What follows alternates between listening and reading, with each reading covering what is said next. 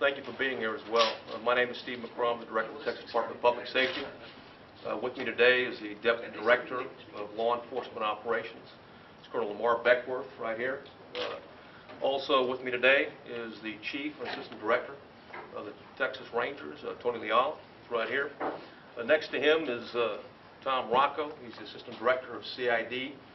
Next to Tom Rocco is our Captain and the Ranger Captain in charge of this investigation, J.D. Robertson. And to his left is our lead Ranger on this investigation, Chance Collins.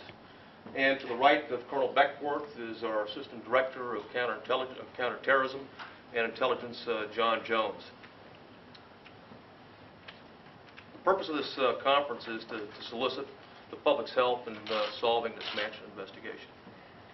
In October 2009, the Department of Public Safety assumed responsibility of this investigation. We also assumed custody of the evidence.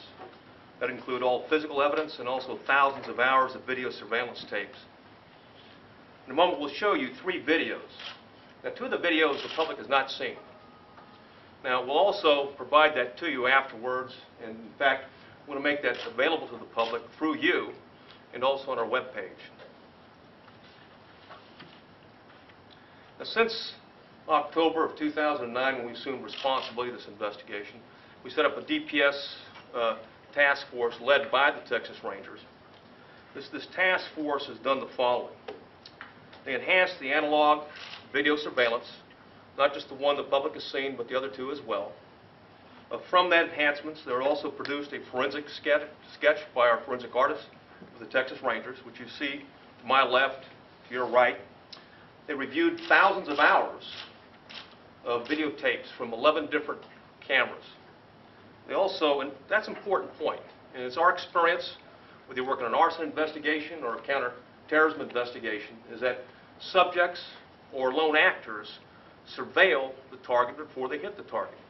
So it's very important that you check not just the video surveillance afterwards, but beforehand. And they did that during the course of this thing. They also reviewed all the physical evidence, and they eliminated possible subjects in this investigation, which was also important. Importantly, they identified a suspicious vehicle on a video that was taken 4 days before the Mansion fire on June 8th. And from 3,000 possible vehicles, they identified the one vehicle, also identified the owner, who we refer to as person of interest number 1, and 2 other individuals in the vehicle that were referred to as persons of interest number 2 and number 3. At least one of these persons of interest has been placed in the downtown area of Austin on the night of the fire. That's June 8, 2008. We also established a direct link with these individuals to an Austin-based anarchist group that was linked to the planned arson of the attack on the Republican National Convention in Minneapolis in September of 2008 using Molotov cocktails.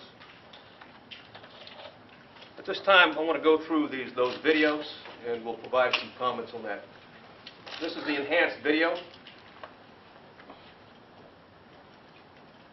For those who've been walking this location,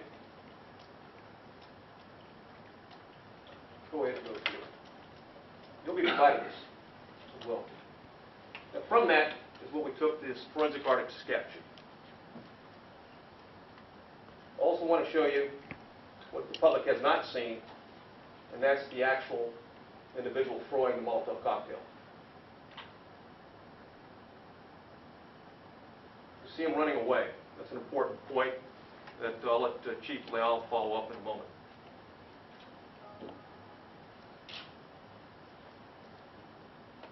Next is the forensic artist. Go ahead and leave it there for right now. Please go to the next. We talked about going through those thousands of hours of video surveillance. Watch this, 4 days before.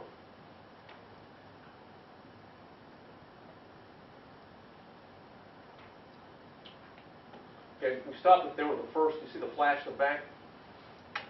That's a camera shot, 1 or 2 camera shots.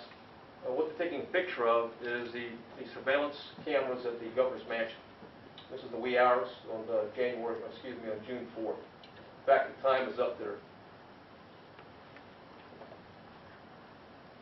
There was the second shot. He pulls away. As you can see from the display that we have up right there, you ought to look at it and see the license plate number. Because it was an analog video, it's impossible to tell what that license plate number is. And again, thanks to some hard work, they're able to eliminate 3,000 different vehicles to get to that vehicle. Now, at this time, I'd like to go back to the video surveillance, if we can, of the individual. I think this is an important point. This is good enough, right there. Go ahead and bring us through. The point I want to make here, in fact, the individual throwing, the question is that investigators, is the individual throwing the Molotov cocktail the same individual captured here that we've showed you on the video? And in fact, Lieutenant Collins, would you please, in your expertise? Yes, sir. Based on the different camera angles that we have. Come on out here, please. Come up here. Based on the different surveillance camera angles we have of the governor's mansion on the night of the fire, the different routes that the perpetrator would have taken to enter the grounds and exit the grounds, the clothing and physical description of the suspect, we do believe that that is the same person passing by the rear gate, that it is the same person that set the fire. Thank you, Brady. The second point, important point is, why are we now releasing these two videos, all right, and that have never been seen before, including the mansion video? And I'm going to have the chief of the Texas Rangers explain that, if you wouldn't mind. There are a couple of points here. One is some of those videos have never been seen by anybody. Previous to today, no one knew about this Jeep, and we have tied that Jeep, as the director stated, or the people who own that Jeep and that were driving that Jeep, to the people that were ultimately prosecuted for the attempted arsons in Minnesota. I was previously assigned to the department's cold case squad, and I later commanded that squad. One of the members of that squad was Captain Jeff Robertson, who's here today, and all cases come to a place where you can no longer just follow new leads, and you have to look over everything that you've done before, everything that everyone else has done before, all the evidence that you've had before, and see if there are other strategies that can be imposed, if there's something you missed, if there's something else to do. That's what happened here. We found 1,900 hours of video that had not been seen before. That's when we came up on this Jeep and ID'd these individuals who we linked back to these other subjects. We want the public to closely look at this person who's running.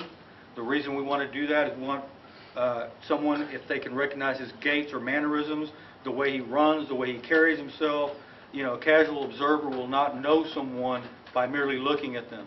However, someone who knows someone well, someone who is a good friend, family member, or in an intimate relationship with that person, can tell a person just by them walking away from them. Where I wouldn't know that person is my brother, or another person wouldn't know that's my brother, I can tell that that's my brother, or my friend, or somebody that I work with. So that's why we're releasing this at this time. Thanks.